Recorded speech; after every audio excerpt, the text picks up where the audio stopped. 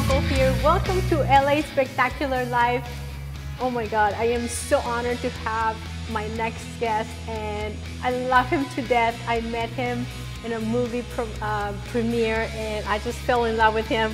And I want to tell you something. I saw him without a shirt, and I was just like, I was just like, what the heck? So I just loved him.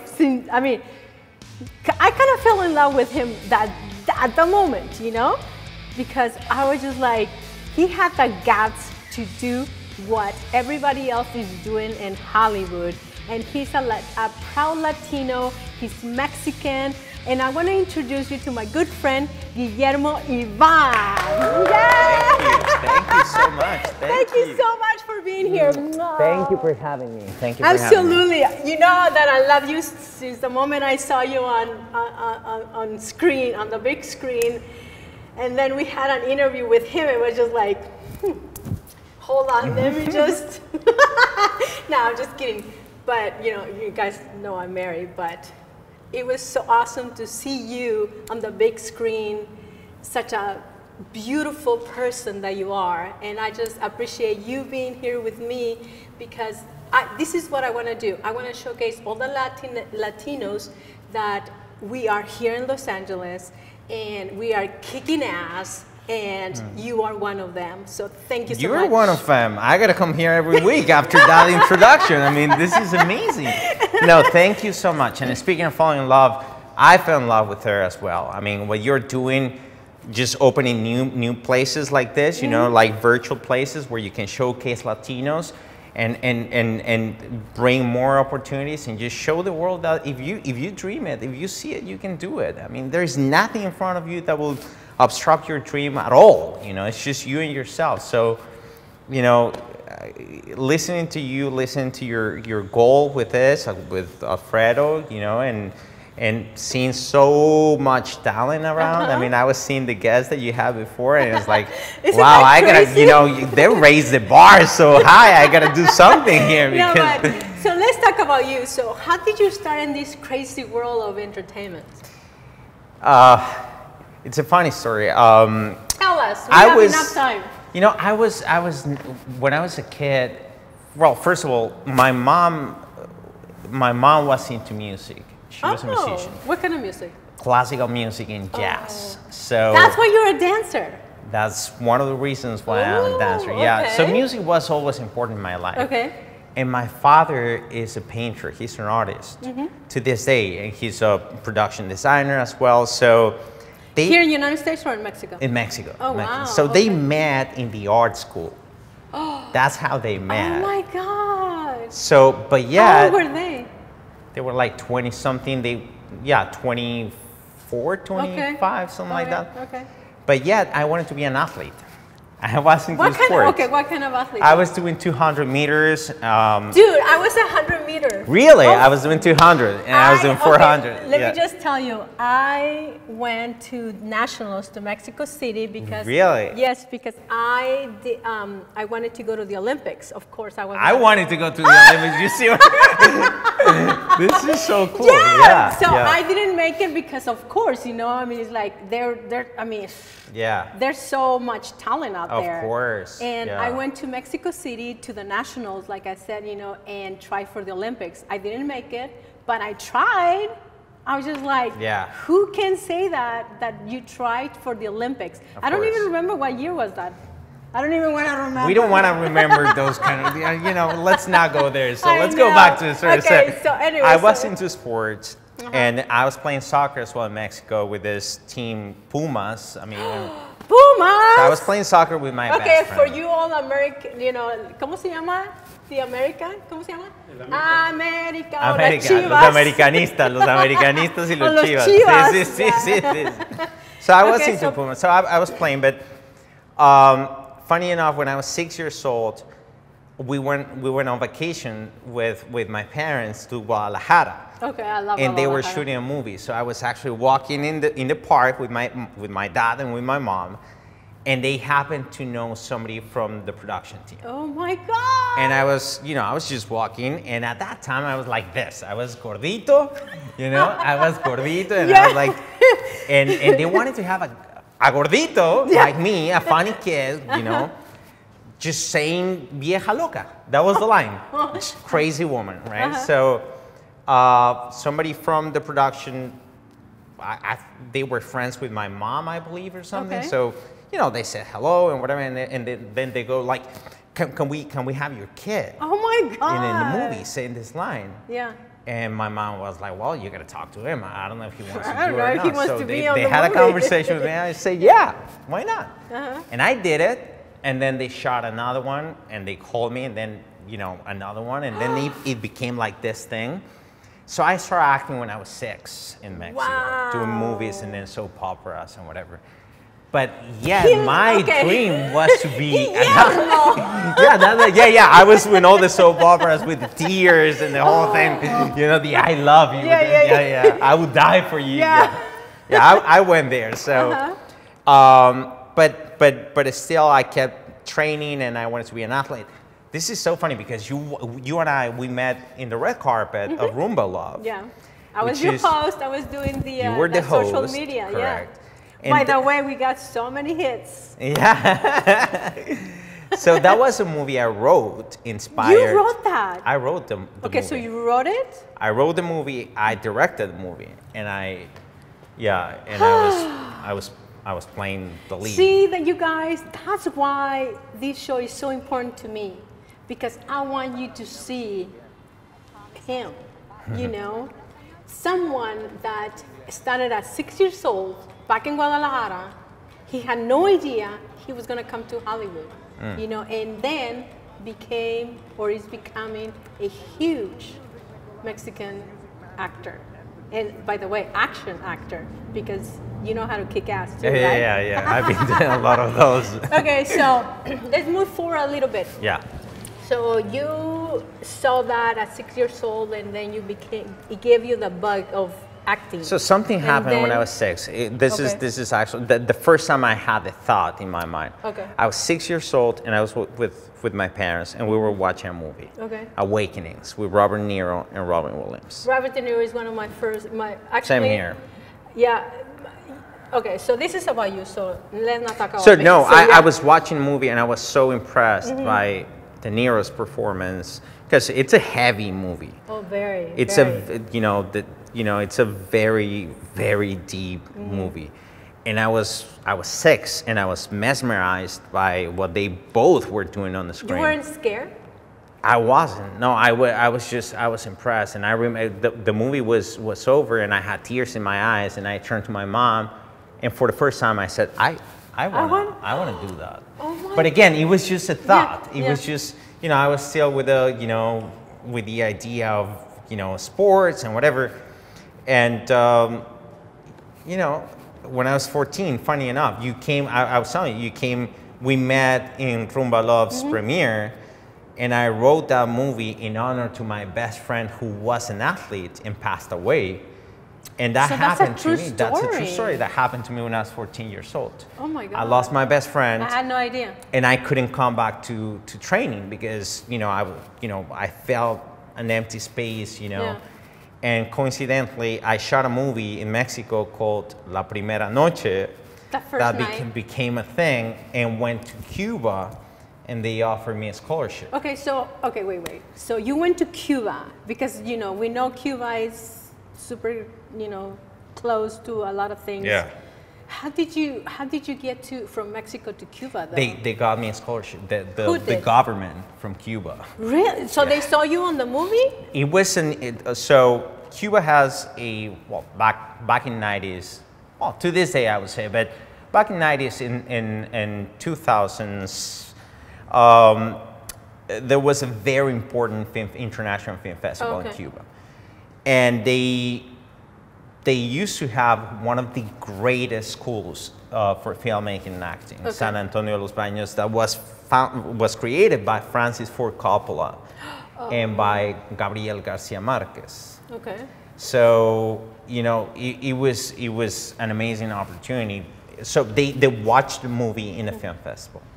So wait, you left Mexico at 14 years old, went to Cuba. I was actually 12 the first time. Oh yeah. How did you do that? I mean, you're still a baby. I was, and it changed my life because I went through starvation, poverty, absolutely. Wait. So when you went to Cuba, they didn't give you everything. They was just like, no, you're gonna start from the beginning. Even if they give you everything in Cuba, everything is nothing. Like, you know, we had nothing. Like literally sometimes, like my food for days was sugar with water. Like that was my food, me and my friends. Or, you know, we used to have like picadillo de cáscara de plátano. That was like, we would take like the banana and chop it up and cook it. We would just cook it as if it was meat, just to feel that we were having picadillo or something, you know, because the situation was really, really bad at that time. So, but that was funny enough, those years were probably my happiest years because... Well, yeah, because you're a kid, you don't give a crap of what you're eating. And it was all about creation. And, you know, in the school, it was not just acting, it was acting, dancing. You know, you had the musicians, you had the, you know, the artists, and we would just come together and just create something, you know, and it was a constant... learning, you know, learning, and it was there was this dynamic, this energy going on all the time that would make us create or, you know, inspire us to create, and it was phenomenal. So, do you play any other instruments? No, I was playing the drums. I was doing some rumba. I was doing some rumba, and I was dancing a lot of salsa and rumba, and I was actually teaching people from Germany and from whatever how to dance salsa. Oh my God! At that time, and it was incredible. And so I spent almost 8 years in Cuba, and then I came back to Mexico. Okay, so you went to Cuba at 12. You stayed there for 8 years, so you came back here at 20.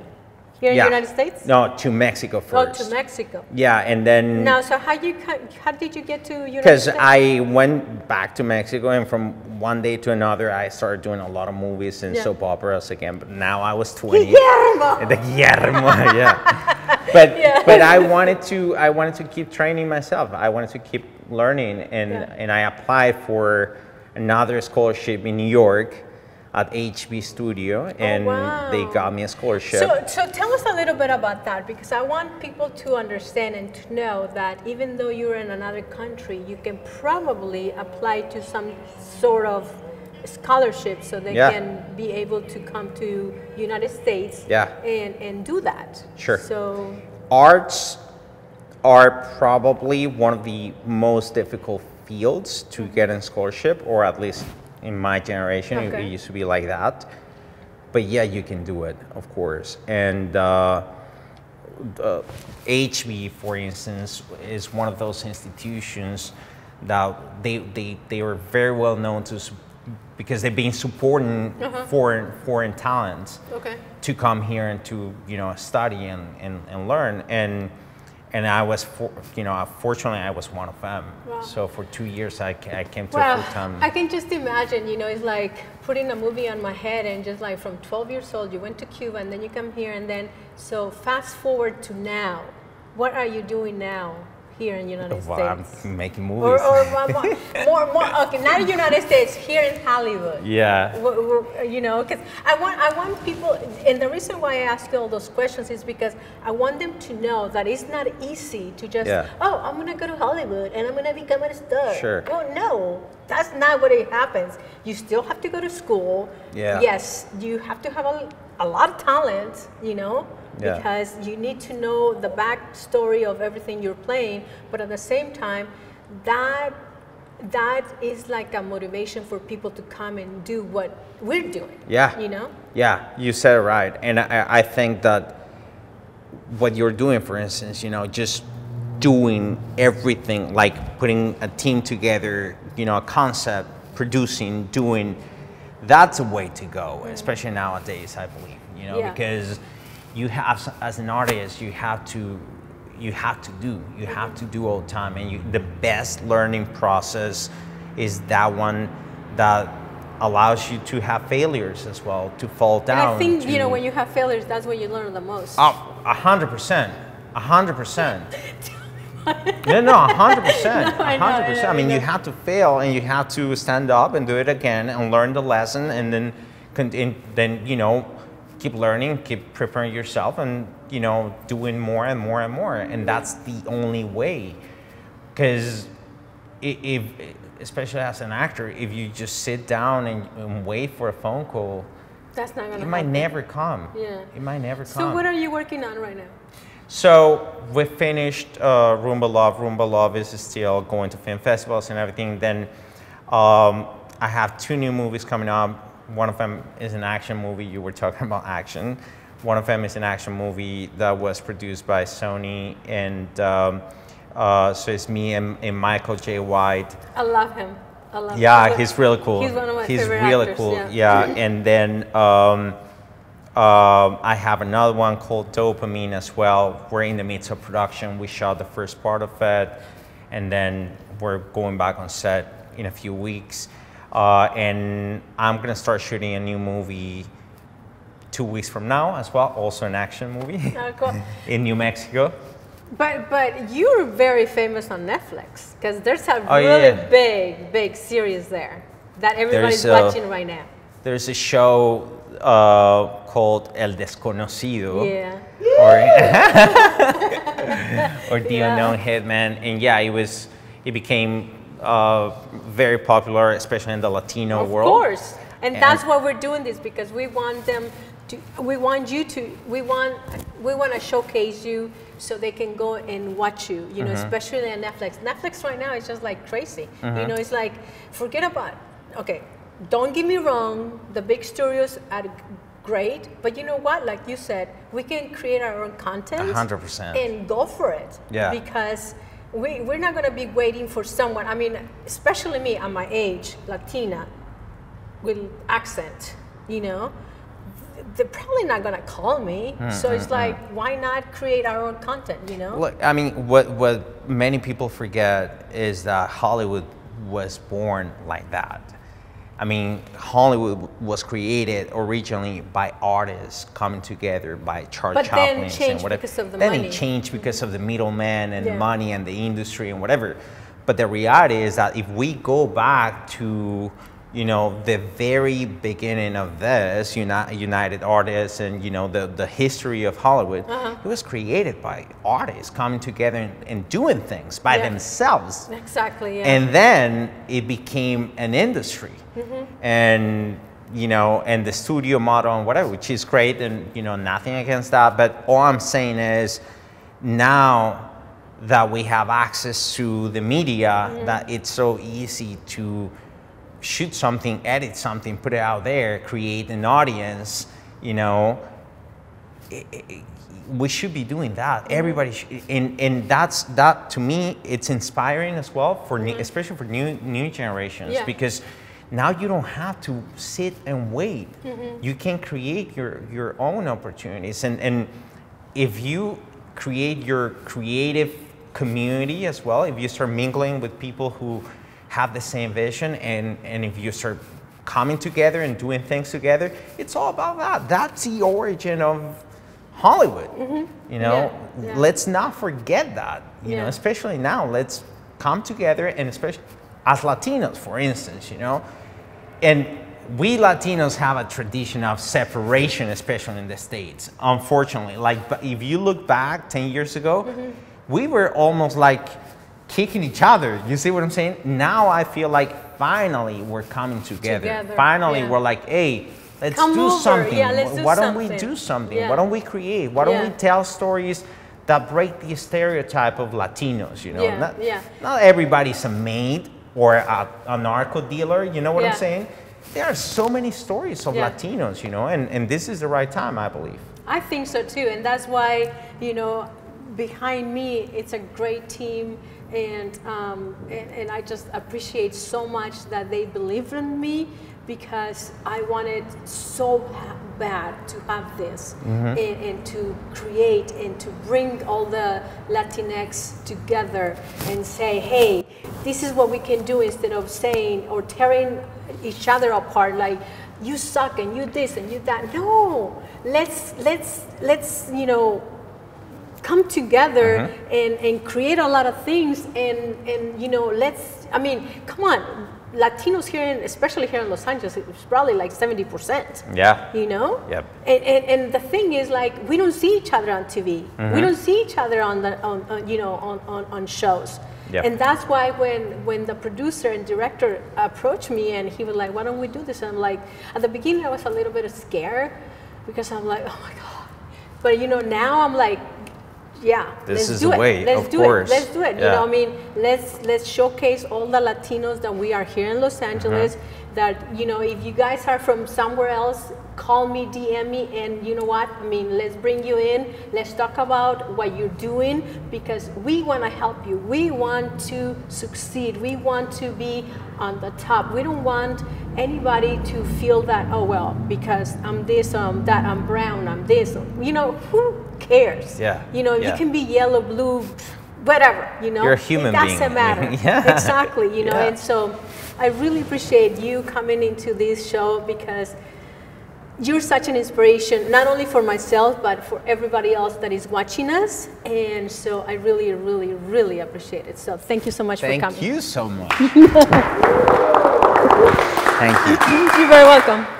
So I'm your host, Norma V, here in LA Spectacular Live. So wait for us for another episode, because we want to bring you the best of the Latinos here in Hollywood and everywhere else. So please contact us so we can showcase you, okay? So I love you and I see you. Bye. Bye. Bye.